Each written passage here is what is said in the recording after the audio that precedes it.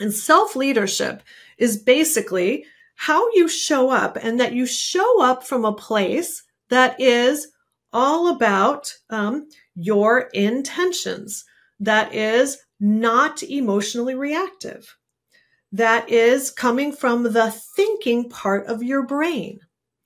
And why we need this is because I think of humans as having kind of like, well, there's a neuroscientist named Daniel Kahneman, a very famous one, and he would describe it that humans have kind of two systems, two thinking systems. And the first thinking system is very fast. It's often based on your emotion or on your habits. It doesn't need any energy. And that system is, like I said, super fast, not accurate whatsoever.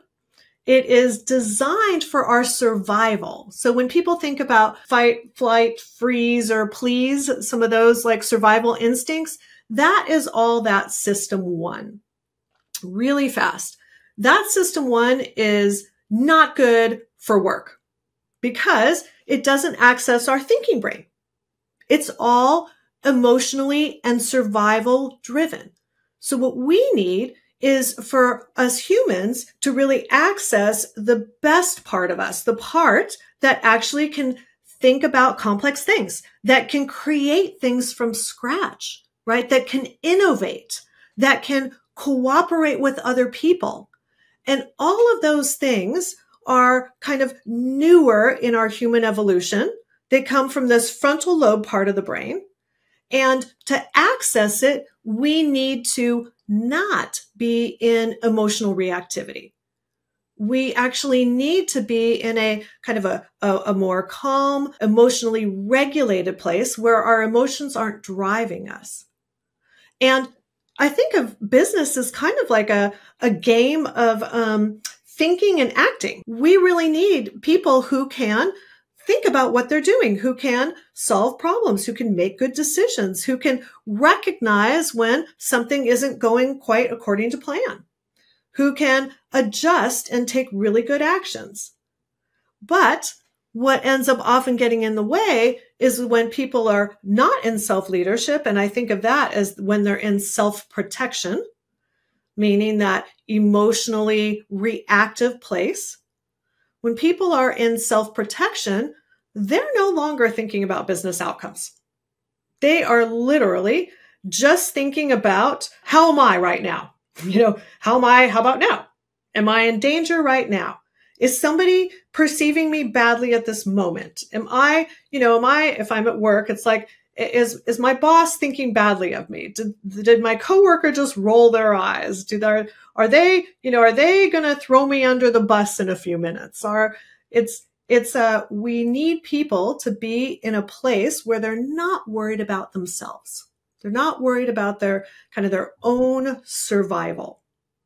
And weirdly, I think of it as today modern humans, we're in a time where we actually don't have to worry about our survival every day. We really don't. Most of the world anyways, the Western world that we're in right now, nobody's going to starve tomorrow. Okay. But we're still wired as if we might. We're still wired in a way that we have this automatic system, that we have an amygdala that takes in all of our information from our senses and looks for threats. And those threats are still very hardwired. And they really get in the way of humans doing what humans are, can do like nobody else, not even like AI yet. We can still think and process and problem solve and make decisions and create brand new things amazingly better than anything else. But we got to have people that are in self-leadership to do it.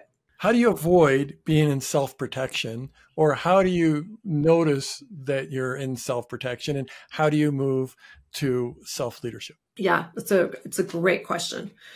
And we all need to learn to do it for ourselves. It starts with recognizing when you're in self-protection.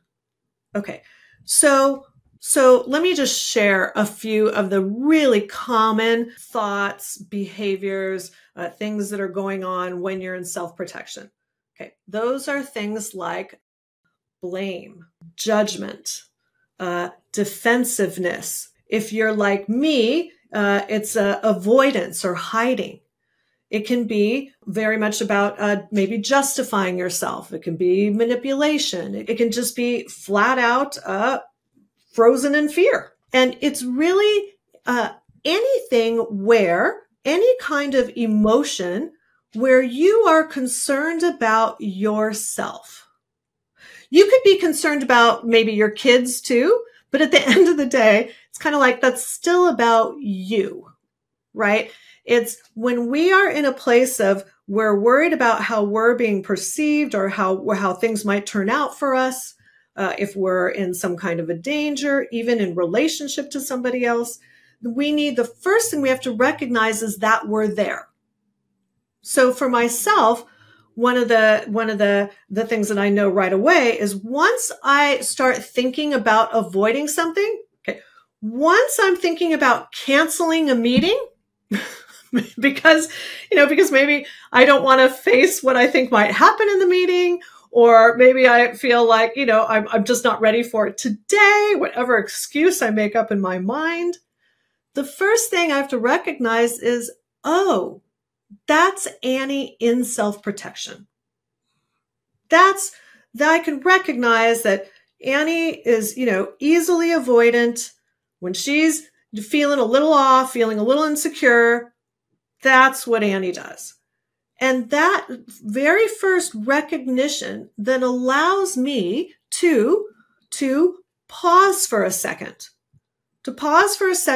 and work with myself to get myself back to self-leadership. Because the thing is when I'm in that place, wanting to avoid things or cancel meetings or whatnot, my rational mind knows that will make things worse, not better. And I'm sure of that. I can't think of a single time that I've been in a super avoidant place and it turned out well. It always, makes things worse, not better. And so I've had to learn to first recognize it and then get myself to a more neutral place, then to get myself to a place where I am emotionally regulated, where I calm myself down. And for some people, it might feel like not exactly calming yourself down, but more like getting myself to an okay place where I'm not worried about me, where I feel like I could handle a call right now. I could face this challenge, whatever it is. And so first, I'm going to recognize I'm not in a good place. Then I'm going to do some things that work for me to calm myself down. For me, I might throw the ball for my dog. I might take a quick walk around the block. I might turn on some music. I might read a couple pages of a good book. Things that I know are helpful for me to see the world more neutrally, not be absorbed by whatever anxiety I had about facing a challenge, 10 minutes ago. I want to get myself to a good place. And then once I'm in an okay place, then I'm going to think about my intentions. Then I'm going to think about, how do I really want this to turn out? That's one of the first most powerful things that anyone can do to get themselves back to self-leadership, is not to be thinking about all the reasons I want to avoid it, not to be thinking about all the things that could go wrong, but instead to be thinking about, what is it that I really want to achieve in this call or meeting, or in this relationship, in this next interaction? What do I want to achieve? How do I want to look back at this and have this, have myself proud of how I showed up? Knowing that, if I show up avoidant and not in a good place, the chances are it just won't go well. And I've proven that to myself over and over again, as all of us humans have. So recognize, pause, regulate, go to your intentions. Yes, go to your intentions. Absolutely. And I think of that last R as resolve, basically. It's like, then I first have to recognize, pause, and regulate to even have access to the good part of my thinking and my abilities.